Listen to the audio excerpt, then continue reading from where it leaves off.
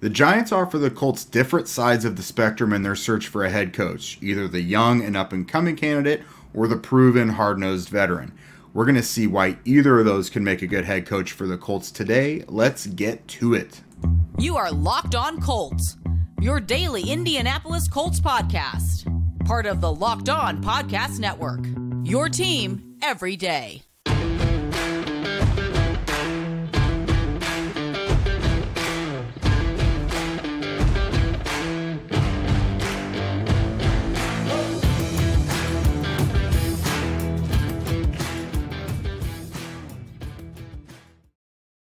Thank you all for tuning in and making us your first listen of the day. This is your daily podcast covering your Indianapolis Colts, part of the Locked On Podcast Network, your team every day.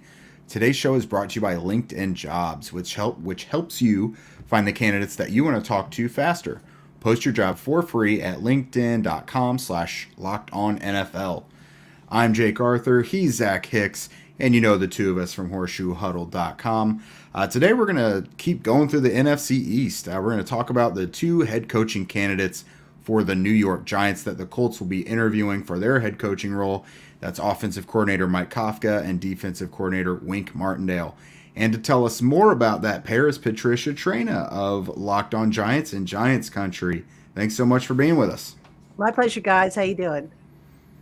We are great now that the season's over, I tell you what. Yes. Well, I'm sure you'd rather be where I am right now as we record, obviously, getting ready for the divisional round of the playoffs. So we'll see what happens, but it's been a crazy, crazy week. But a lot of craziness over by you guys looking for a new head coach and everything. Mm-hmm. Oh, no doubt. It's a good offseason to need a head coach and a quarterback. I'll tell you that much. Yep. We're interested for sure. Yeah, so you guys obviously you got a lot on your plate with this playoff run going, so we'll go ahead and start talking about this offense first. So Mike Kafka, well-traveled NFL quarterback in his playing days, then went to coaching, worked his way up behind Andy Reid in Kansas City with Patrick Mahomes, the little guy that everyone is familiar with, I'm sure. Now he lands with Brian Daboll in New York with the Giants. Obviously a big turnaround for the Giants this year. They're back in the playoffs. How much of their offensive turnaround and their success do you attribute to Kafka? Oh, I think quite a bit, actually. You know, when Brian Daboll came in as the head coach, he basically said, look, we are going to get all the assistant coaches together and we are going to build this offense around the talent that we have. And with Kafka, as you mentioned, he's a former NFL quarterback. He started his career with the Eagles. I believe he was a third or fourth round draft pick, one of the two, I think fourth round. And, didn't really catch on in the league, but went on to work with Andy Reid, who, I think we can all agree is one of the top coaches in the NFL, certainly a Hall of Fame coach, and perfected his craft and worked his way up, worked with Patrick Mahomes, as you mentioned, and just developed some really good ideas that he was able to incorporate into this Giants offense that works so well with the talent that they have with Daniel Jones and just the offense in general. So, and I think another important thing that is really good is, remember, Daniel Jones coming into this season, there were questions about him, whether he could actually be a franchise quarterback, because he had just been so inconsistent, had so many issues with turnovers, decision-making, feeling the pressure in the pocket. And Kafka, having had that experience as an NFL quarterback, plus having worked with Mahomes, came in with some ideas to help him. And we've seen the results because Jones is just performing lights out this year. Yeah, for sure. And kind of building on that and talking about his work with Daniel Jones, to me, it felt like those first couple seasons, he was put into a box that he just did not fit into, whether that was just, they kind of wanted him to be a pure pocket passer there in New York, and it just didn't work. He is a different type of quarterback. And it seems like Kafka and Daboll, when they came in, they let him be more himself. They let him get out of the pocket more. They let him scramble more. They used him on design QB runs. How much, I guess, was that like, with Kafka and Daboll, just talking about both these guys, how important is that for a young quarterback when you have play callers or guys who are designing offenses to kind of build their offense around what their quarterback actually is and not trying to fit him into something else different? Oh, that's huge. I mean, look, you're trying to build up confidence. A young quarterback coming from college, I don't care what program he's coming from, Duke, Alabama, you name it. There's a big leap coming to the NFL. You have to get used to the speed. You have to get used to the fact that bigger guys are coming at you. The defenses are more sophisticated. They'd use trickery to fool you into making bad decisions. So it's important to make a young quarterback feel comfortable. And to your point, I don't think Daniel Jones ever felt comfortable. You can make a case that he felt comfortable in his rookie season with Pat Shurmur. But Right. since then, Jason Garrett came in with Joe Judge, and, Jason Garrett had a very antiquated system that just was so kind of restrictive, and it just didn't fit. And, look, a good coach, what is a good coach going to do? A good coach is going to bend its system or his system to fit the talent that they have. And the Giants didn't really do that with Daniel Jones the last couple of years. They're doing it now, and they're reaping the results. Yeah, so Kafka inherited a really nice package of runners with Daniel Jones at quarterback, and then obviously Saquon Barkley kind of returning to form, shaking the injuries that have kind of plagued him for a while. But the receivers, it seems like they've gotten more out of the passing game than they've been able to in recent years.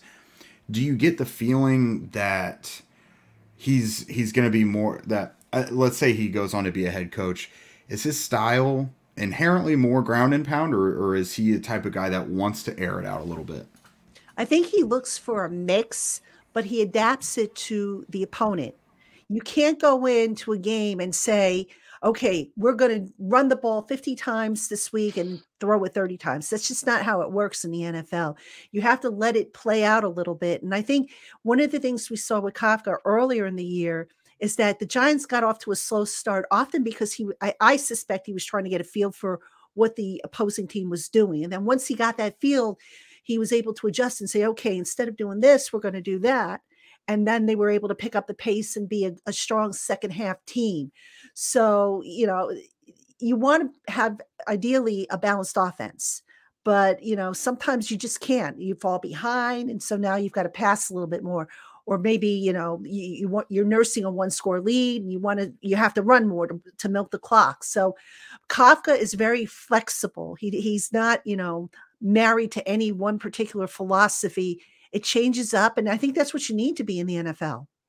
Yeah, for sure. And, going past just the schematic parts of it and what he did with that offense, you've been around this team all year. You've heard players talk and you've heard him talk obviously a lot this season. What's kind of the overall vibe on his relationship with players and just his personality that he would bring if he were to become a head coach? Well, he doesn't say much to the media. He's very stoic, very stone-faced. I don't think I've seen him laugh. I can count on one hand the number of times I've seen him laugh or crack a smile.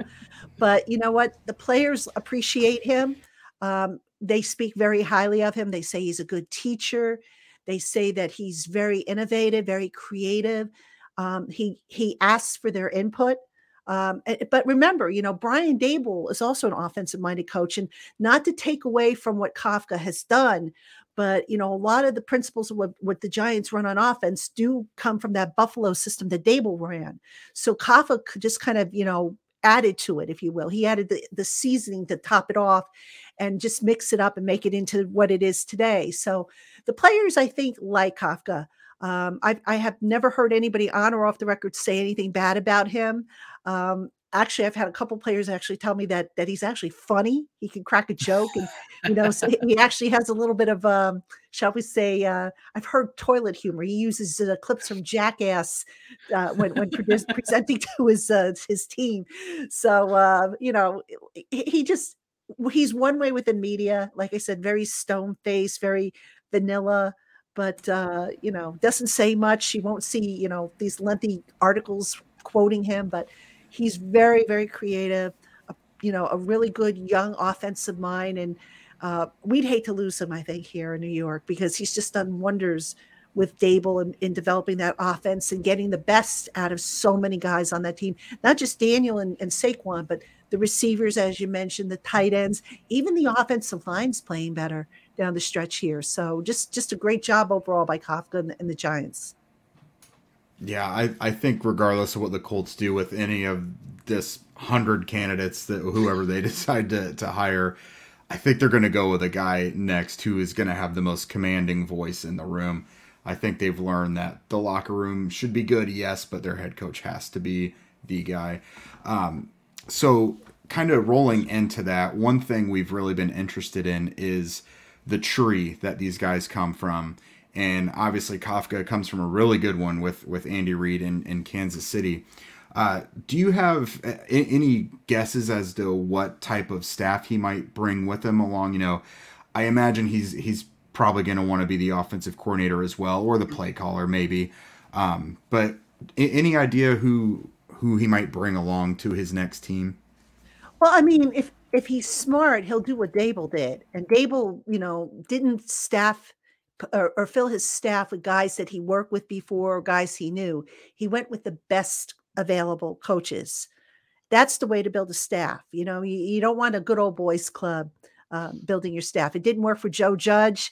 It hasn't worked for some other coaches around the league, So I don't have specific names, but I've got to imagine that Kafka will probably look to bring a combination of guys who have worked in the college ranks as well as the pro ranks. And here's the other thing. The Colts are a rebuilding team. They're going to probably have a lot of young players starting next year, starting with a quarterback probably. So you're going to want coaches that have had recent experience coaching at the college level, but who also have some of that NFL experience. So you want a mixture of backgrounds, if you will, so that they can help the young players quickly adapt from the college level, and which is not to simplify it, but it's not like the NFL level. So just help these guys adapt quickly to the NFL level. And that's what Dable did with his staff by mixing it up and getting guys with a good amount of experience on both sides of the ball. I think Kafka, who is a wonderful learner and who, has said that he's learned a lot from Dable, will probably take the same approach in building his staff if he is hired. Yeah, love to hear that, because that is just so critical. And for a young guy like him, who it's a big question mark, because he's just now a coordinator coming out of his first year with this team. So that is very curious. Next, why Wink Martindale is a legit candidate to lead the Colts despite not being a highly discussed prospect. But first, as a small business owner or hiring manager, you know that success in 2023 all depends on the team members that you surround yourself with. That's why you have to check out LinkedIn Jobs. With LinkedIn Jobs, you can hire qualified candidates more efficiently by matching open roles with people who have skills, values, and experiences to help you achieve your goals. They go beyond resume data by using insights from your job post, company, and their 875 million member profiles to put your posts in front of the most qualified candidates. Identify the most qualified candidates on LinkedIn Jobs and connect with them fast and for free. LinkedIn Jobs makes it easy to screen and rate applicants based on your job qualifications, all on one platform. It's why small businesses rate LinkedIn Jobs #1 in delivering quality hires versus the leading competitors. LinkedIn Jobs helps you find the qualified candidates you want to talk to faster. Post your job for free at linkedin.com/lockedonnfl. That's linkedin.com/lockedonnfl to post your job for free. Terms and conditions apply. Okay, so we're kind of dealing with the opposite, maybe not the opposite of it, but young up-and-comer in Mike Kafka, that he's part of a hot team making their return to the playoffs. Wink Martindale, people have known him for a while, very successful defensive coordinator with the Ravens. When I think of his defense, I think back to that Baltimore defense, a scheme that likes to be multiple and loves to get after the quarterback. What have you noticed now that you're watching Martindale in New York? What's his defense all about?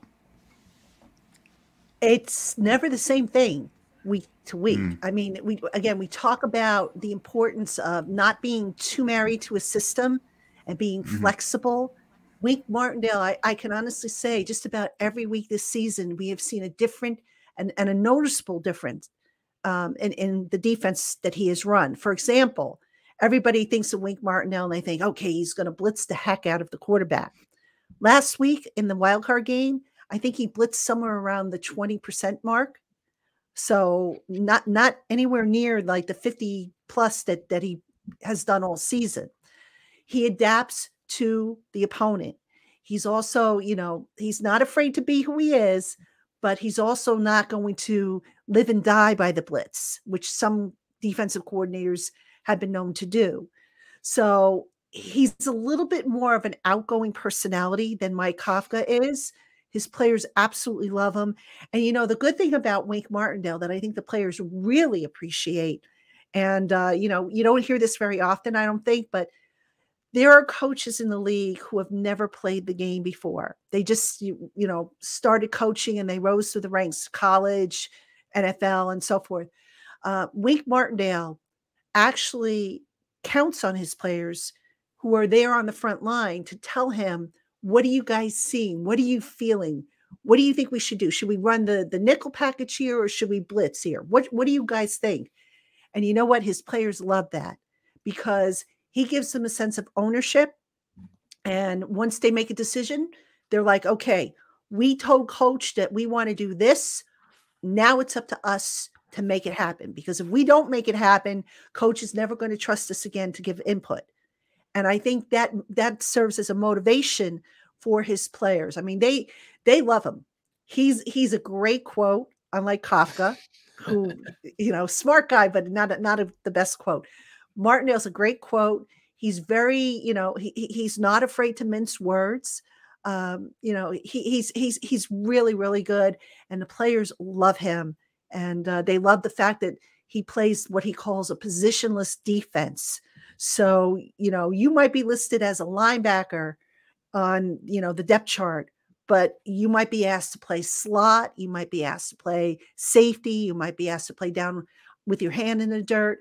He just puts so much on everybody's plate and they love it because, what do they say? Variety is the spice of life. And Wink does that with his guys and they love it and they take advantage of it. And they've had success, utilizing different skill sets and different roles on different weeks. Yeah, so I'm a big defensive nerd. I just love watching and talking about defensive football. And one thing that I think was one of the biggest and just best storylines was Dexter Lawrence's breakout this season. He went from a very good young player, very, very good young player, to all-pro caliber. Like, this is one of the best defensive tackles in the entire league. What about Wink's defense kind of led to this, just phenomenal season from Dexter Lawrence? Playing him in the right spot, I think, helped a lot. Dexter Lawrence, most of his snaps prior to this year, he lined up at defensive end. And, he was good. He wasn't, I'm not saying he wasn't bad, but we kept saying over at Giants country, why don't they try him at nose guard? See what he can do. He's a big guy. He's a load. He requires a double team, and he's so athletic and so fast. We've seen him chase down quarterbacks like there's no tomorrow. Well, Wink Martindale came in and realized that. He said, you know what? Let's try this guy at the nose guard and let's see what he can do. And what has he done? He's had a career year. He led the team in sacks and quarterback hits. He's become the every down player that they thought they were or hoped they were getting when they drafted him 17th overall in 2019. And moreover, they built the confidence up in him because, after a while, when you get stuck into a shoebox and you're like, okay, well, my role is A, B, C, and D, but I feel I could do, X, Y, and Z, but coach really isn't letting me. That can take a toll on a guy. But when the coach comes in and says, okay, we're going to open up the entire alphabet, you're going to do everything. And we're going to throw out what you don't do well or what you don't feel comfortable doing and keep what you feel comfortable doing. That makes a huge difference in the player's confidence and subsequently their play. Now, one big thing we've heard from some people in talking about these, head coaching prospects, sometimes guys can be good coordinators, but not necessarily make that jump to head coach or vice versa, really. But delegation is a big thing, making sure you yourself don't take on too much and just trusting your staff. And it sounds like from what you described with his relationship with the players, that might be his style. What are some attributes you think Wink could be a good head coach and not just a coordinator? He wears his emotions on his sleeve. You always know what Wink's thinking. Yeah. It's not, you don't look at him and say, okay, is he in a good mood? Is he in a bad mood? How should I approach him? He wears it on his sleeve. He's like a father figure to a lot of those guys, very, very, I see a lot of hugging. I see a lot of, pats on the back, attaboys. It reminds me of a father with his sons, his young adult sons, just kind of, cheering them on, encouraging them and whatnot. Whereas Kafka, does the same thing, but he's more like a older brother. We're a little bit different, I think, if you know what I mean. Yeah. Wink is also, he's blunt. He doesn't, give you a runabout line. He'll tell it the way it is. He's funny. He's actually, come up with some real good one-liners.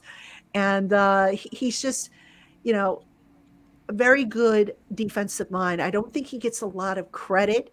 I think sometimes, it's interesting. He interviewed for the Giants head coaching job a couple cycles ago when they hired Joe Judge instead.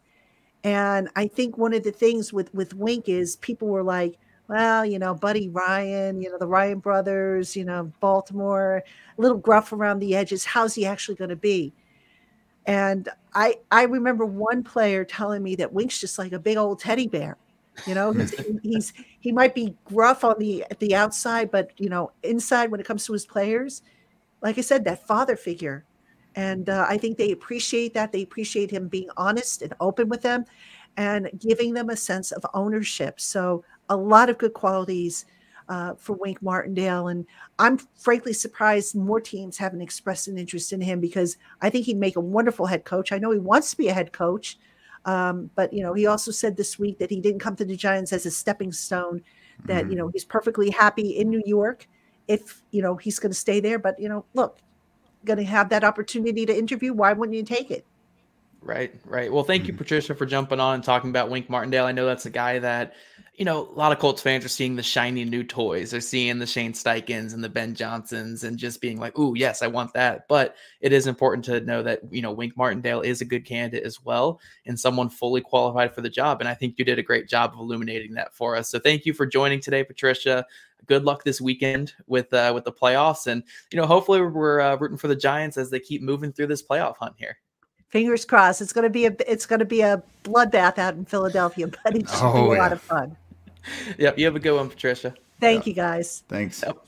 Yep. And up next, guys, we're going to talk about Kafka and Martindale and how they would fit with the Colts and kind of where they fall in this coaching carousel for us. But first, let's talk about Built Bars. If you're looking for something delicious but don't want all the fat and calories, then you got to try a Built Bar. What makes Built Bars so good is they're covered in 100% real chocolate. That's right, real chocolate. I'm not sure how Built does it, but these bars taste like a candy bar while maintaining amazing macros. And what's even better is they are healthy. Only 130 calories and 4 grams of sugar and a whopping 17 gram protein. If you're close to a Walmart or Sam's Club, just run in and grab a box with hit flavors like brownie batter or churro. You can thank me later. All right, Jake. So jumping into talking about these two guys as candidates, for the people watching on YouTube, as I fix the backgrounds here and make it a little more clean for us. That's showbiz, baby. That's showbiz, baby. But yeah, no, Kafka, I think obviously is a guy who's going to rank very, very high for everyone. Where you're talking about his experience and where he's worked, under Brian Dable, under Andy Reid. He played under Andy Reid too. Like he was drafted by Andy Reid. I think a lot of people are going to look at that and be like, yes, that is what I want. I want that type of guy because that has been the success lately in the NFL. But Martindale, I think, falls into that same category with these other defensive coaches that the Colts have talked to, where, DeMeco Ryans, we all love that energy. We love what he could do with the defense. And we love how innovative he is. Raheem Morris, we love his experience and his energy and what he can do with the defense and his experience also coaching on offense. And then you throw in Wink Martindale to that too. Again, another energetic guy, a guy who can be multiple, a guy who can change from week to week and has had a lot of success from different stops. I really do think, again, and I said this yesterday on Shane Steichens' podcast episode, I think the young coach is the way to go. But the Colts have a lot of variety of options here, and they have a lot of different types that they could pick from. And I don't really know if there's a wrong way. Well, okay, there's one wrong way they could go. But outside of that one wrong way, I don't think there's another wrong way they could go with this head coaching search. Just a quick side note, if he does become the head coach Saturday, I might just let you go all for an hour on that episode. But no, you're into these tangents expecting to say stuff like that. I just catch myself like, oh wait, there's one wrong option. But no, right. I Wink Martindale was a guy he was probably still going to be pretty low on my wish list. But talking with Patricia, and then obviously again, I'm a big defensive nerd. I love defensive football. Just studying Wink Martindale over the years and seeing how he blitzes and how multiple his defenses are. I get excited about that stuff. It's a very fun defensive game that he plays. And when you hear about his relationship with players, you hear about how he's a fiery teddy bear, that's something that endears itself to a locker room that kind of needs a little bit of that, So I would not hate Wink Martindale as the head coach, even though I prefer a handful of candidates over him. Yeah, I'm right there with you. It's just because a guy's older doesn't mean he doesn't have that young energy and the forward thinking approach to football, and so far it really seems like his cup of tea. I do think it'd probably be a little tough sell for the fan base just because a lot of them don't know who that is, and they might immediately associate him with a Chuck Pagano type. But again, I wouldn't hate it. I think it would be.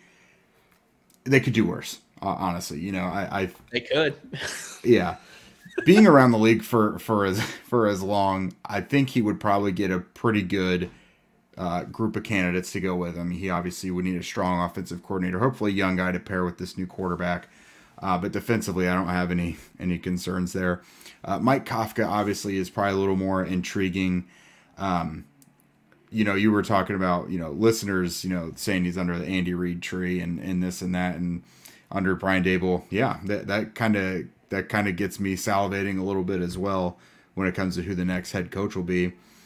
It's been, when was the last time, if ever, they've had a young, forward-thinking offensive mind in there? I mean, nothing against Frank Reich. He's plenty innovative in his own way, but they just haven't had that younger Nick Sirianni type, or like any of these guys around the league lately who have been hitting with a lot of success, and Kafka gives them a chance for that, I think. Right. And I think that's the biggest thing in this cycle is, look, when we're talking about this next head coach hire, that is important, right? Obviously nailing this head coach hire is important, but the most important thing in the next couple of years for the Colts, or by the end of this draft, because we know what's going to happen, is what happens with that young quarterback that they take. Will Levis, CJ Stroud, Anthony Richardson, maybe Bryce Young, whoever it could be, it's insanely important that quarterback is their guy, is the guy going forward. And what's the best way to maximize that and keep consistency with that quarterback? It's the offensive head coach, because you could hire a Wink Martindale or a Raheem Morris or a Aaron Glenn or whoever, right? Like guys who would probably be good head coaches. But the thing is, if it could go the same way that Dan Quinn era went in Atlanta. They could bring this amazing offensive staff, Kyle Shanahan, Mike LaFleur or Matt LaFleur, or whoever it was, and Mike McDaniel. You can have like great offensive staff, but the second that they start getting hired for other roles, you're stuck with that defensive coach, where if he's not nailing that next coordinator hire, then you could get stuck with regression on offense and that young quarterback regressing down to the mean, or having some bad years. We're kind of seeing that with the Chargers as well with Justin Herbert, where Justin Herbert's having to change offensive coordinators every single year. And even though he's still being productive, that team is kind of swaying if they're going to be productive or not every single season. So yeah, I mean, just as important as nailing this next this quarterback pick is nailing that head coach hire to work with that quarterback, and getting offensive mind is the best way to do that, because you'll give that quarterback some consistency. Even if he loses coordinators, you still have that stable presence of the offensive coach to help that young quarterback. So yes, I do think the right way is to go offensive coach. I like a lot of these defensive candidates, but offensive coach is probably the way to go. And Kafka falls in that. Shane Steichen falls in that. There's a lot of interesting names on that side of the ball. I'm glad you mentioned that, because I haven't even really thought about that. Just, by hiring a younger guy like that, you're giving long-term stability and a foundation for that quarterback for a while. So that's honestly really important.